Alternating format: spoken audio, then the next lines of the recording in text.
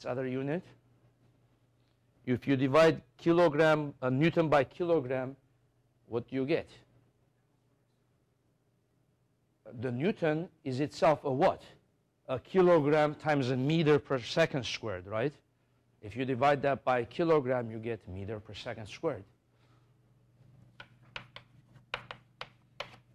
So the gravitational field is a measure of how much a certain mass distorts the space around it. You see? Which is the same as the measure of how fast the object accelerates. So the gravitational field is the same as the measure of acceleration, meter per second squared. So at the surface of the Earth, the gravitational field is equal to what? 9.8 meters per second squared. You see, but that's not the way we teach it to regular physics students. When a person is taking physics for the first time, we don't want to scare them.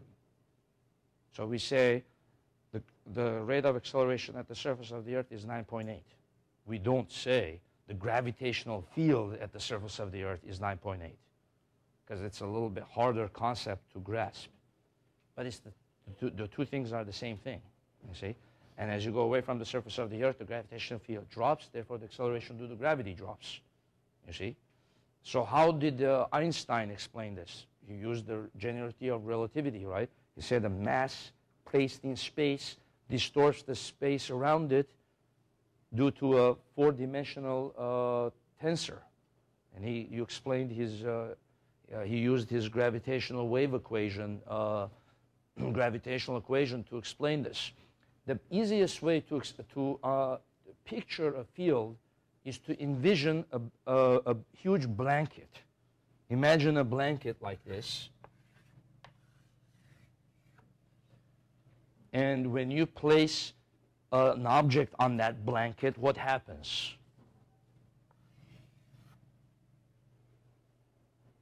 Just imagine us imagine this room, all of us holding a big sheet, and then, you know, one of us is here, one of us is here, one of us is at that corner, all of us are standing around, and then one of the students here goes and puts an object at the center of that blanket. What happens? The object goes down.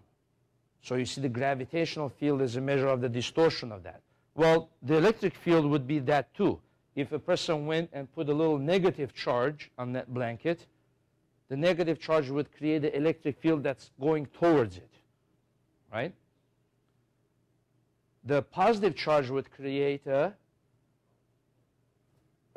the blanket would go like this, the opposite. The gravitational counterpart of that doesn't exist. You can't take an object, put it on the blanket, and the blanket go up. Do you see what I'm saying? So there is no such object which is the equivalent of placing a positive charge on the blanket. Because gravity always attracts, you see. So gravity is equivalent to like the negative charge, placing a negative charge. Okay? Then if you place other objects there,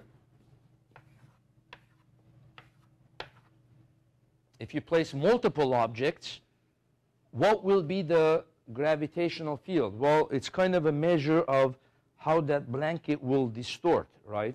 In some places it's going to look weird, in some places it's going to be different. Same thing, if you place a bunch of positive charges, like let's say you place a negative charge and a positive charge. And a lot of times you'll see the problem will say, draw the E-field distribution of this. The way you can visualize this is a blanket, put a positive charge on this blanket, it goes up a certain height, and then place a negative charge here, it goes down a certain height, the blanket. You see? So it's like a mountain and then a valley. Okay? So now if I place a positive charge, another third positive charge there, what's going to happen to that third positive charge?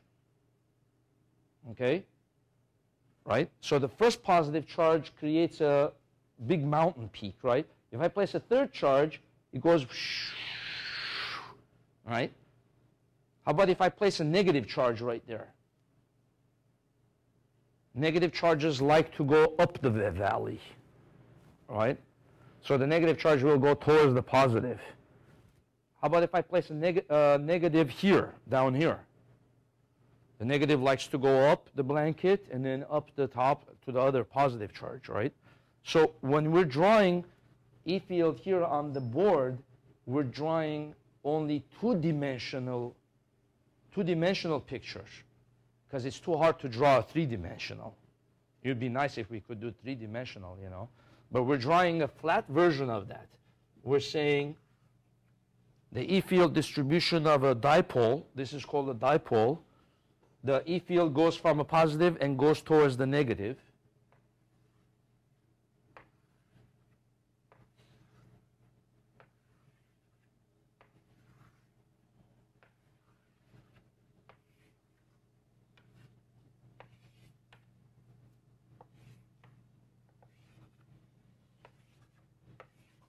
And by drawing the E field distribution, you're in a sense, what you're saying is, if you put another little positive charge here, that positive charge is going to go in the direction of the E field lines. It's going to go towards the, and then it's going to crash into the negative, which is like saying the positive charge likes to go from a higher hill down to the lower valley, you see. So it goes this way, then it goes this way. So if you put a positive charge here, it goes this way and crashes into the negative. And the opposite, if you put a negative charge here, it goes and hits the positive. You see? The negative gets attracted to the positive. So when you draw E field distributions, here are some of the rules you got to follow. If the charges are the same, all the lines going out of the positive should go into the negative. Okay? So the number of lines coming out of the positive should be the same as the negative. So here's first rule.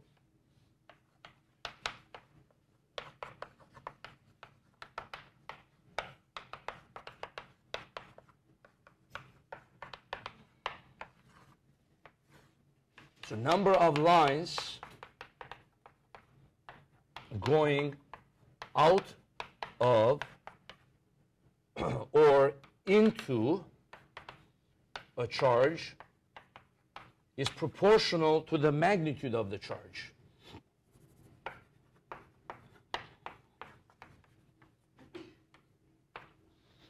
Right? Because the number of line distribution is showing you the strength of that charge.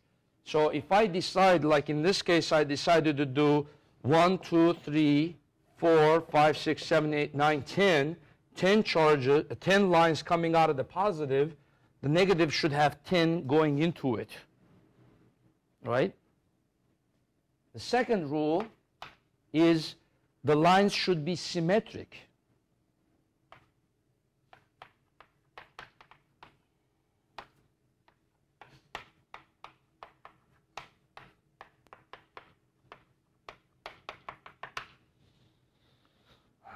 In other words, notice here how I did it symmetric. I did 1, 2, 3, and then down here I did 1, 2, 3.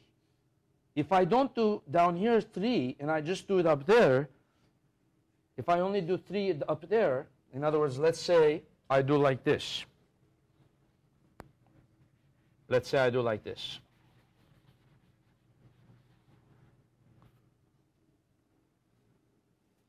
This one obeys rule 1, but doesn't obey rule 2. It would be counted wrong on a test. Okay? Because you're saying that the field strength here is stronger than here. Here the field strength is weaker. There's only one line coming, which means that you're saying somehow if you put a plus charge, it gets if you put a negative charge, it gets attracted to this region more than this region. Somehow this region is weaker, so it shouldn't be. Okay, here's another. Here's another way it could be wrong. Let's say something like this.